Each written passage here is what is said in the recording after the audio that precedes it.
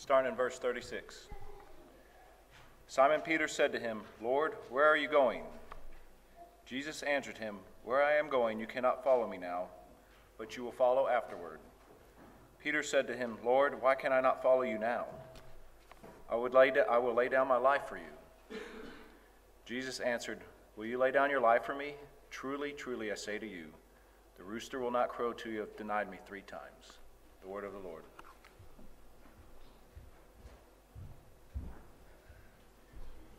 Gracious Heavenly Father, we come to you, and you are a God of truth. In you there is no falsehood.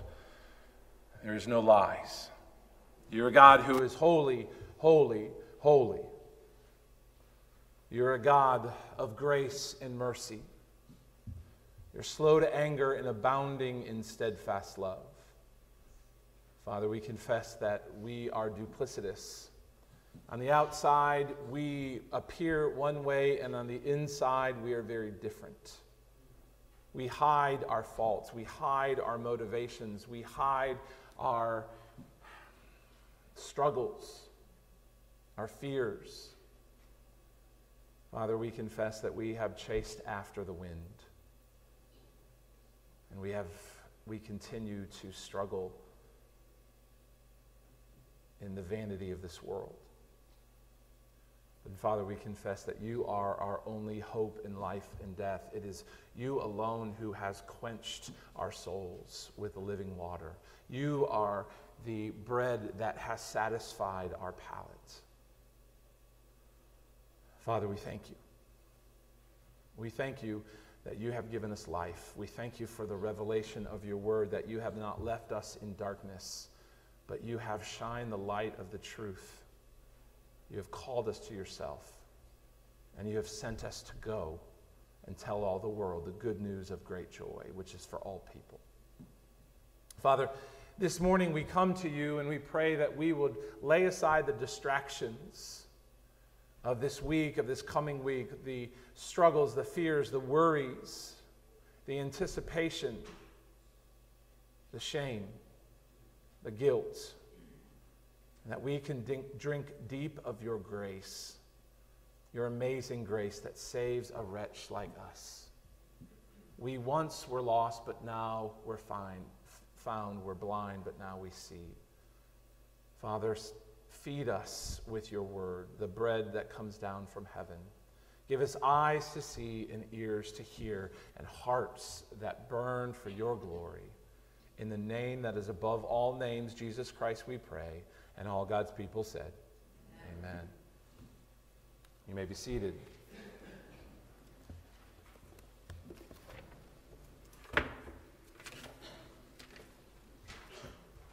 Turn in your Bibles to John chapter 13, if you're not already there.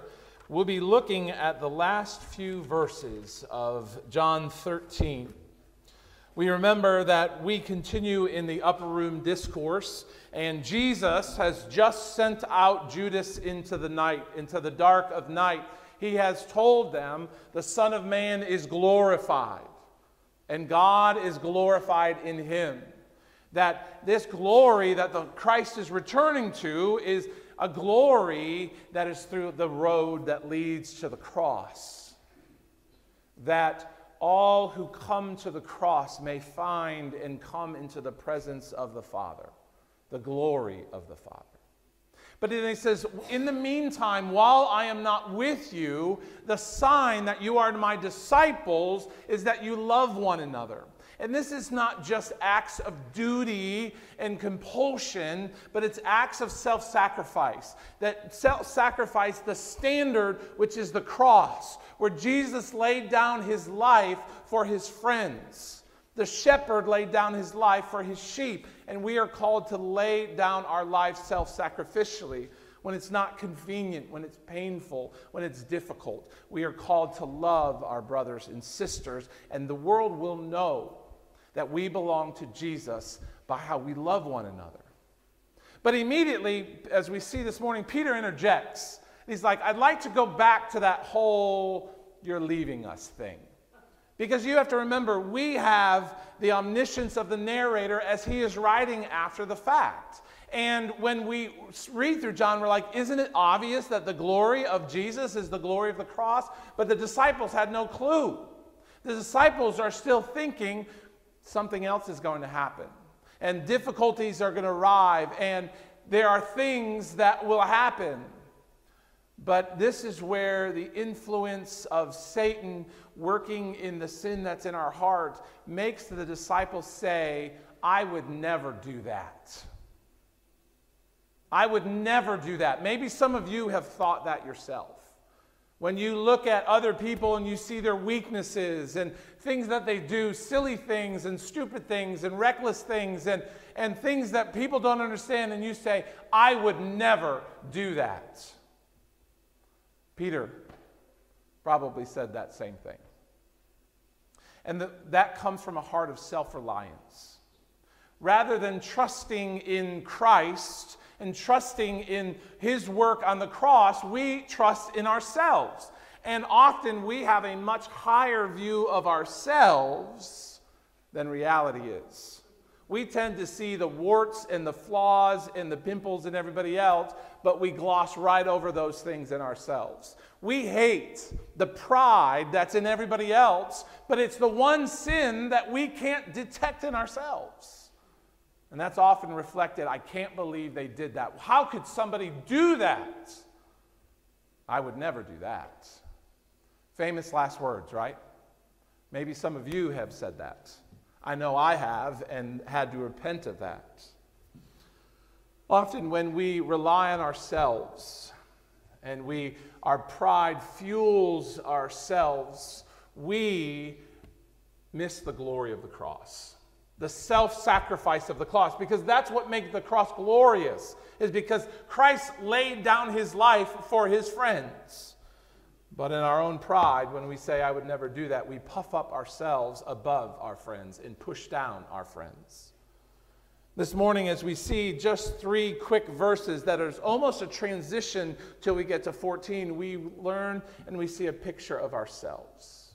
We see the danger of self-reliance and the danger of faith that is built on self-reliance. And we see our need to trust Christ and put our faith in Christ, not in ourselves. So this morning we will see 3 ways the glory of God is seen. First, in verse 36, the glory of Christ that is promised. Then we see the glory of Christ that is denied. And then we will see at the end of John the glory of Christ that is restored. Notice verse 36 as we see the promise of the glory of Christ. Simon Peter said to him, Lord, where are you going? Jesus answered him, where I am going you cannot follow me now, but you will follow afterward. See, Jesus in verse 33 tells his disciples before the upper room discourse, he says, I am leaving you. I'm going.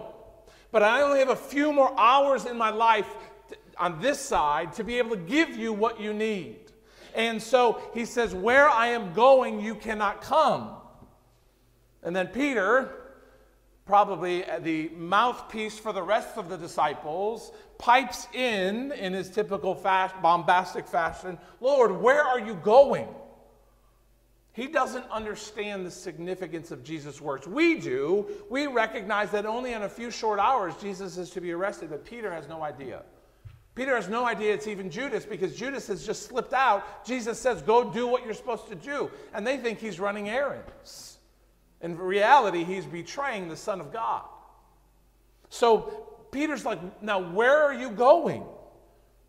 And it's more of not a question of what is your destination. It's a question of what about us? What about me? Why are you leaving us? Peter's question reveals a deep concern for his own welfare and his own well-being. This is not what he expected. See, the disciples all had a different understanding of what Jesus would be doing. They come in with expectations. Some of them believed Jesus was supposed to be a political revolutionary who would come in and conquer the Romans and let Israel set up their sovereign state, and they couldn't be any more happy about it. That some of them believed he was the Messiah, the one that in Luke 24 says, the one to redeem Israel.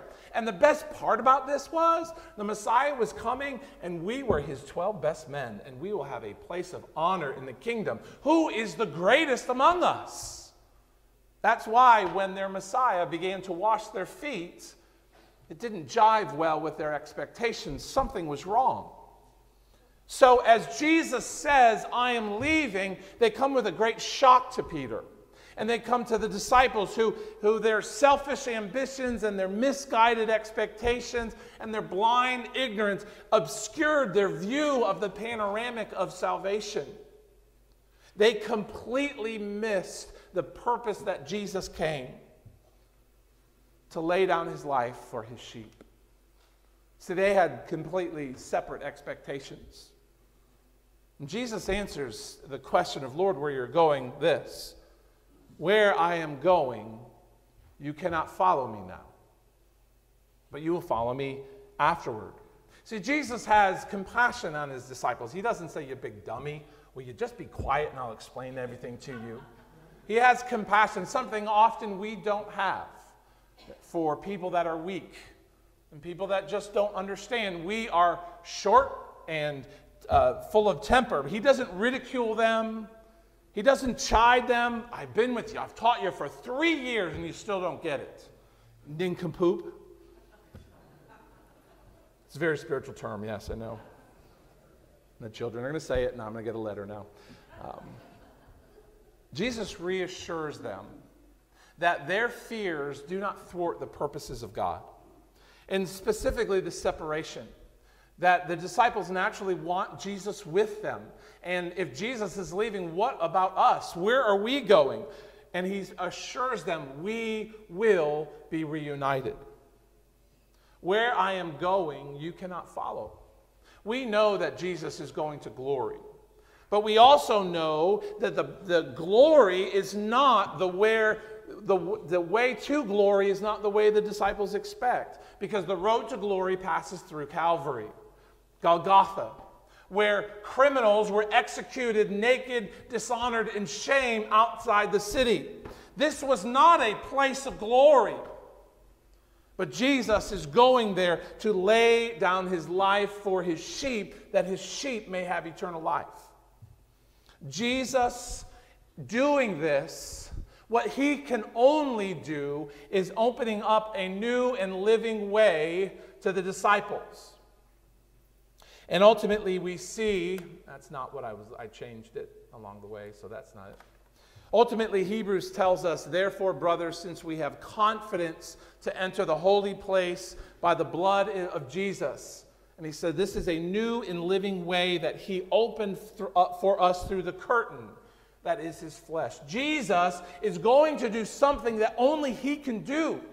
Opening up a way to glory of the Father, the glory that he experienced before he came to earth, the glory he is returning to, but he is actually taking the road of suffering and dishonor and disgrace.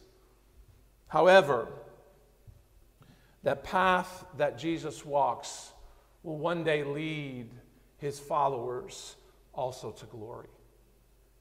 Jesus will shoulder the weight that only he can bear.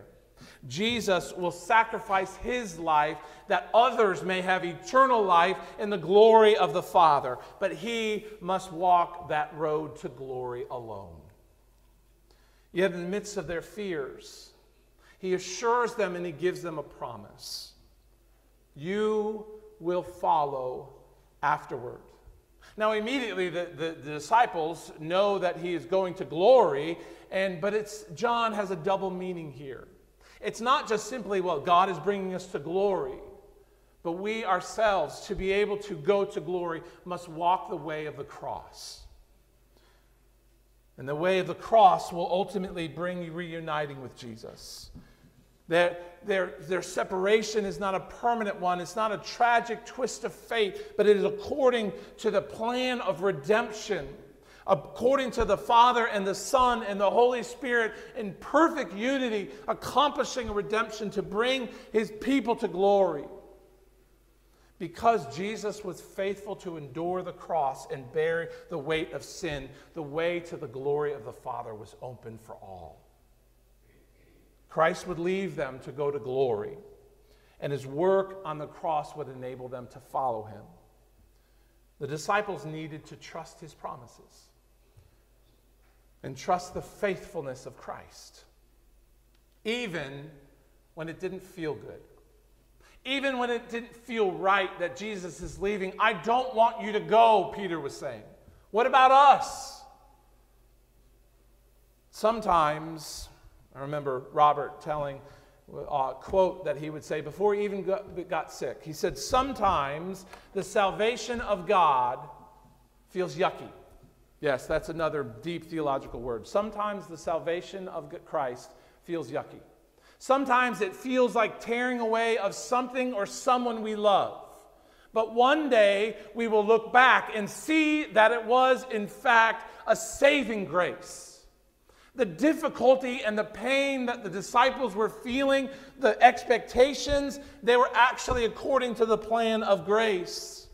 And the disciples are like, what do you mean you're leaving us? What about us? This doesn't feel right. I don't want to be left behind. But the disciples needed to trust Christ and trust his promises, because his thoughts are not our thoughts and his ways are not our ways. Nothing was more evident of that when Christ walked the lonely road to the cross, because the disciples said, this is not right.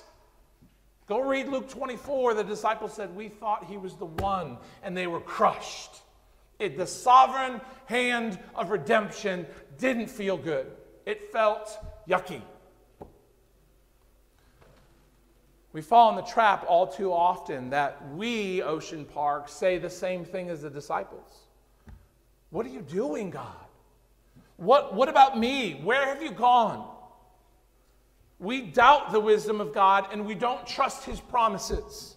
We want God to meet our expectations and to accomplish our desired outcomes. And if Jesus doesn't do what we expect him to do or what we want him to do, we forget his promises and we fall into despair. We doubt and we grow disillusionment. Calvin talked about this in one of his commentaries. He says, we hear daily from the mouth of Christ in the Word all that is fitted for usefulness in life and all that is necessary to be known. And when we come to practice, when we have to put these things into practice, we are as much astonished as apprentices who have never heard a word ever spoken. And in other words, we have been given the gift of God's Word that we read and we study and we remember. And that we have the promise that God has equipped us for every situation we face, every challenge that arises. Yet, when the rubber meets the road, what happens? We act as if we've never read a word of God's Word. I remember I worked at AT&T for about 12 years. Customer service on the phone, and there was a long, extensive training, about 12 weeks. 8 of those weeks, you would read the manual, and you'd have role playing, and the teacher would ask you questions, and we would listen to other incumbent reps until I remember the day I went down for the first time to take calls. Malcolm Burke was sitting next to me, and it's seasoned rep. And I remember getting the first call, and you would, at AT&T, you'd hear a beep, and your greeting would play, and then the customer would talk. And I remember it was this old persnickety man calling about a postcard about a 411 charge. 8 weeks of training went out the window, and I stared at the screen like a deer in headlights. All I could muster up was, hold please. You probably have felt that way. And Malcolm looked at me and says, dude, really? How often do we do that very same thing with God's Word? When things go as we expect, the way we want them to go, we act like we've never heard it before. We've never heard the promises of God. The Lord has never worked in our lives. We forget the way he has provided for us. And we are like a deer in headlights. And we worry and we doubt. and we question whether God really cares. See, just like the disciples, if we build our faith on the promises of Christ, it will never fail. But if we trust ourselves, and we trust our self-confidence, and we trust our expectations and our wisdom, it will fail us every time. And if you're taking notes, you can write that down and take that. That's money in the bank right there. We see this example as this glory that's promised in verse 36. I will go, and you will come after me. But then we see Peter, the glory denied, in verses 37 and verse 38. Notice Peter, he wasn't ready. Peter wasn't ready and where he needed to be, even after 3 years of following Jesus and seeing the miracles and eating the bread and sitting in the boat and sinking and then Jesus pulling back. He wasn't ready. He didn't get it. He's like us. Amen? Amen. Peter trusted in his passion. He trusted in his strength. He trusted in his wisdom. Peter could do nothing to save himself, but he was trying to do everything to save himself. His pride would lead him to a devastating fall by God's grace. Notice verse 37. Peter said to him, Lord, why can't I follow you now? I will lay my life down for you. All the disciples were like, ooh, wow, look at that. Probably not. They were like, oh, geez, here he goes again. See, rather than trusting in the promise of Jesus, Peter was trusting in his own self-confidence. He trusted his perspective, his understanding, his desires, rather than the perfect wisdom and the unobstructed view of the panoramic of redemption that Jesus had before the foundations of time. He demanded for an answer why he couldn't follow Jesus now. Why would you not let me fight to the death, Jesus? Why would you not let me bear the sword for your kingdom? See, Peter was ready and willing to fight to the end because he thought he was exempt from the weaknesses and the limitations that plagued others. I would never do that. He thought his strength was mightier, his wisdom deeper, and his devotion was stronger. Therefore, he could accomplish great things for Jesus. Jesus, you really got a good asset when you called me. You know, that Bartholomew guy, not so much. Me, you struck it rich. That was a good draft pick. Peter could not follow Jesus now because Peter was fighting the wrong battle. He was fighting for his glory, not the glory of the cross. Notice Jesus' answer in verse 38. Will you lay down your life for me? Jesus knows. Jesus knows what's going to happen in less than 12 hours. Peter's going to run away like a little girl from a couple servant girls and some people around a fire. Truly, truly, Jesus' grace looks deep into Peter's soul and says this, the rooster will not crow until you have denied me 3 times. And I can imagine the cold chill went down Peter's neck. And he was speechless. Now, Jesus does not deny that Peter will not lay down his life for him. But notice what he says. He says, he attacks Peter's self-confidence. He says, your self-confidence is going to fail you, and it's going to fail you fast. The same pride that would just in a few hours lead him to rashly attack the high priest's servant would ultimately, that pride would fuel him to vehemently deny the fact that he knew Jesus. The only thing Peter's self-confidence would get him was a lot of bitterness and a bloody ear. Nothing worse than a bloody ear. See, but that was the grace of God.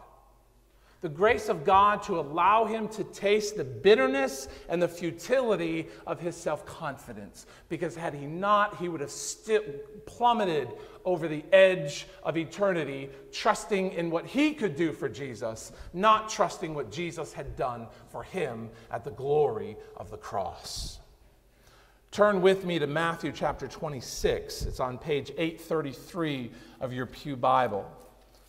Matthew writes the account of Peter, what would unfold in a few hours. Matthew chapter 26, verses 69 through 75, through the end of the chapter. Now, Peter was sitting outside the courtyard. Jesus is inside. He's on trial. And Peter's just a few hundred yards away from where Jesus is being brought before the local authorities. And notice a servant girl, probably 12, 13, if that. A servant girl comes up to him and says, "You were also with Jesus the Galilean." But Peter denied it before them all, saying, "I do not know what you mean." It wasn't the authorities who had the power to execute Peter along with Jesus that he denied him to. It wasn't the religious leaders who could make his life really difficult.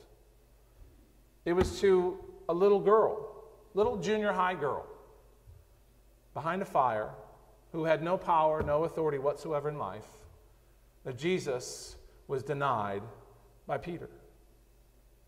Peter's self-confidence fell flat. Then it continues, and it says in verse 71, "And when he went over to the entrance, another servant girl saw him, and she said to the bystanders," these people standing around the fire, "This man was with Jesus of Nazareth." And again, he denied it with an oath, "I do not know the man." In a little while, the bystanders came up and said to Peter, "Certainly you too are one of them, for your accent betrays you." He sounded like a Galilean. They were little redneck Jews. Very country, and seriously, they were country, and they were country Jews. And when he began to invoke a curse on himself and swear, "I do not know the man," immediately the grace of God called out through the voice of a rooster. And Peter remembered the sayings of Jesus. "Before the rooster crows, you will deny me 3 times." And notice what Peter's self-confidence got him. He went out and he wept bitterly. Only by tasting the bitter failure of self-confidence could Peter be led to surrender to the sweetness of grace. Only by tasting the bitter failure of self-confidence could Peter be led to surrender to the sweetness of grace. Peter had to die to himself and his self-confidence before he could follow Christ. He had to realize that his self-confidence and the folly of his self-confidence before he could realize the glory of the cross that Jesus walked alone and endured for him. Only when his strength failed miserably before a bunch of nobodies would he find the strength of Christ that would sustain him in times of difficulty and in times of lack. For faith built on self-confidence will always disappoint you. But faith built on the promises of Christ will never fail you. Faith built on self-confidence will always fail you, but faith built on the promises of Christ will never fail you. Ocean Park, let me ask you this morning, how are you living according to your fickle power of self-confidence? Think about it. Some of you are like Paul Simon, without the musical ability. "I am a rock, I am an island. A rock feels no pain, and an island never cries." You are deliberately leaving people, and Jesus for that matter, at arm's length. You refuse to open your life up to other people because you are so consumed with yourself.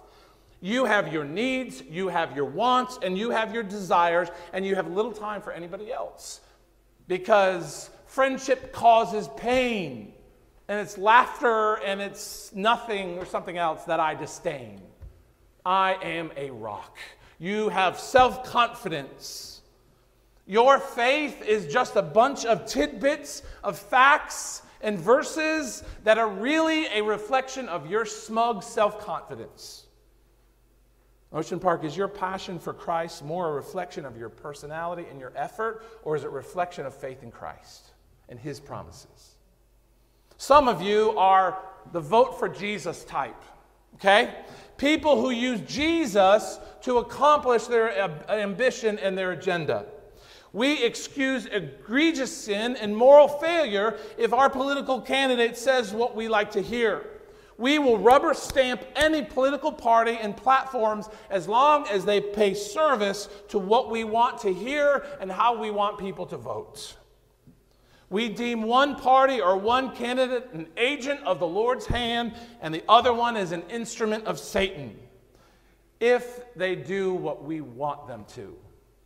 And it's interesting during the elections how one side says they're Satan, the other side says they're Satan. One said they're the instrument of the Lord, and the other one is. And then about a month or two later, silence.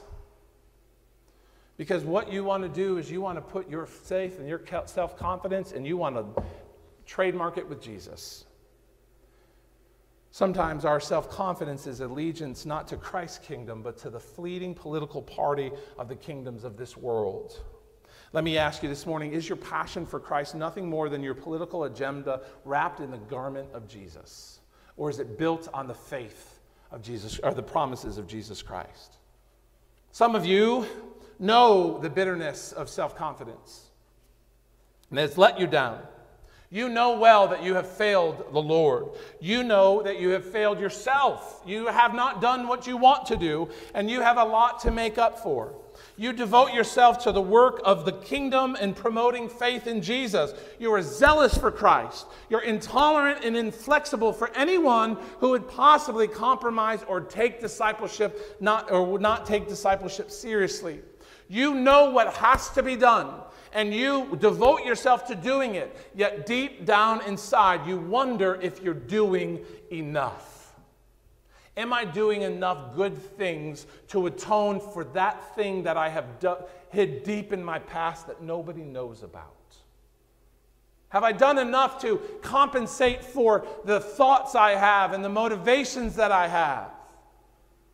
Can I compensate for past failures and when I have fallen short of my lofty goals? This is a subtle self-confidence that will just slowly destroy you.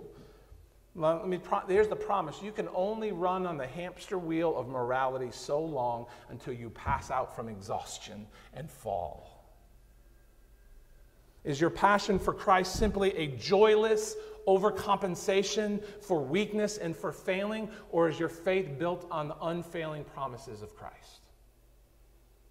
And then there's others. I call this the Melissa Manchester syndrome. Some of you younger ones are like, who? Don't cry out loud. Keep it inside and learn how to hide your feelings. Fly high and proud, and if you should fall, remember you almost had it all. What is she telling you to do? Repress it deep and don't let people know that you're struggling. You failed Christ. You failed the other disciples. Your weaknesses and your failings are exposed. And you now struggle with self-criticism, spiritual depression, and self-loathing that eats away at you because your heart is filled with despair for what you have done or what you are. All your energy is spent at hiding your faults so nobody else will see it. And repressing your helplessness and your hopelessness so nobody can see it behind a veneer of a smile and I'm doing fine. Is your passion for Christ simply a cover-up for the emptiness and despair that you hold inside? Or is your faith built on the promises, the unfailing promises of God's grace? Let me tell you, your self-confidence will fail you every time. Whether it's a life of isolation, if it's political power, if it's overcompensating, if it's hiding the despair and the hopelessness you have, it will collapse like a tower of cards, like a sandcastle in the surf, like a rope made of sand. It will not save you. It will destroy you, and frankly, you know it will. It's just a matter of when.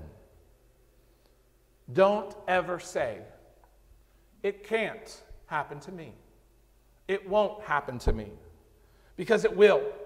In our hearts, the seed of every type of sin is buried. And the right opportunity and the Lord withholding his hand will allow that sin to come forth. And you'll say, I didn't believe I could actually do what I have done.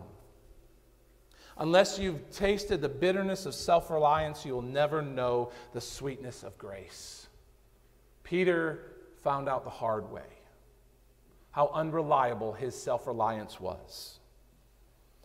But that, as Paul Harvey would say, is not the end of the story. It may be the end of our text this morning, but John picks this theme of glory restored. Turn to John chapter 21, just a few pages to the right on page 902. The end of the story, the postscript, if you will. John chapter 21, verses 15 through 19. When they had finished breakfast, at this point, Jesus has come. And he has gone to the cross. He has bore the weight of sin. He is resurrected. And now he comes to the Sea of Galilee where the disciples are floating in hopelessness. And they're going back to the thing they knew, and that was fishing. And they see a figure on the shore. And that figure is cooking the morning breakfast as the sun comes up over the horizon. And after a long night of fishing, they had nothing. And Jesus says, unbeknownst to them, go on the other side, and they get this huge catch of fish. And the disciples are like, finally. Peter knew. He looked at that shore, and there was Jesus.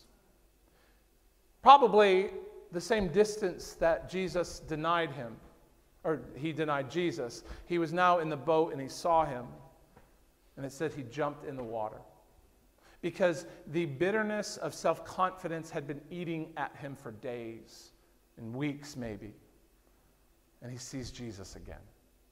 He jumps in and he comes on the shore, and all the disciples eventually get to the shore and they begin to eat. In verse 15, when they had finished breakfast, Jesus said to Simon Peter, Simon, do you love me more than these? Do you love me more than these disciples?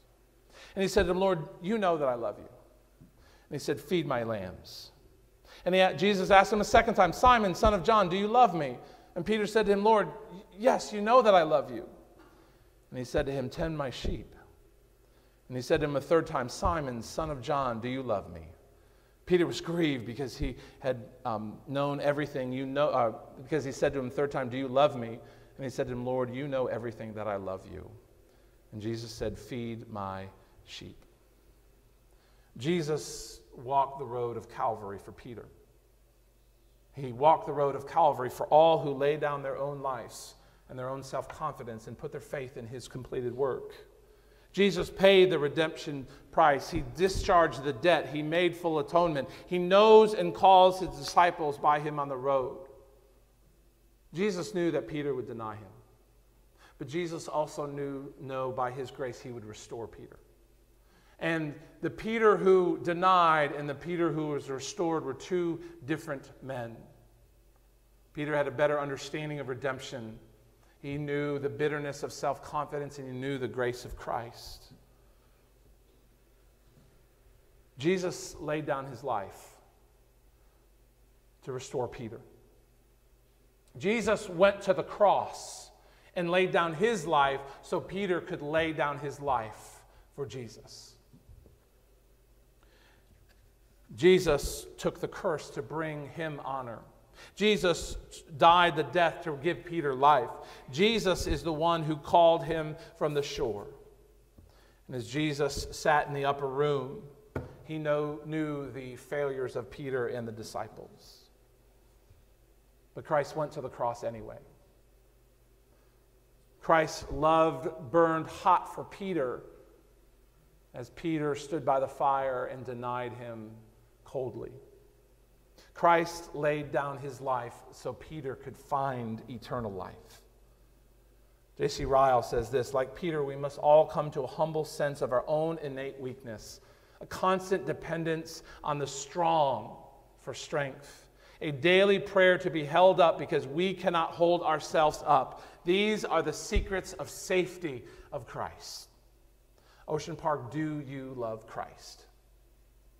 We can only follow Jesus when we lay down our self-confidence and trust in Christ's grace at the cross. Ocean Park, do you love Christ? We can only follow Christ when we devote ourselves to the proclamation of the gospel and not to the vain pursuits of political power and selfish ambition and self-love. Ocean Park, do you love Christ?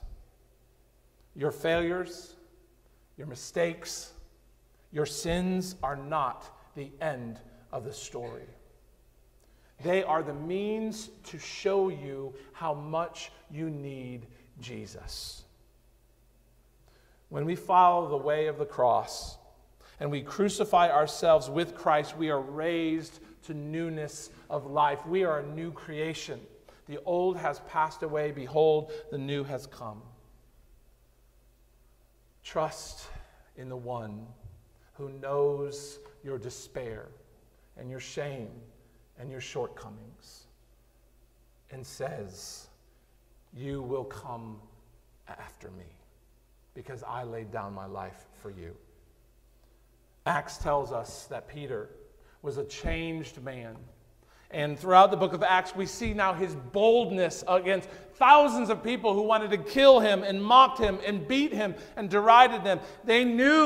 Peter knew the bitterness of self-reliance, and he knew the sweetness of grace, and there was no going back. And he calls his brothers and sisters to do the same. At the end of his life, he was crucified.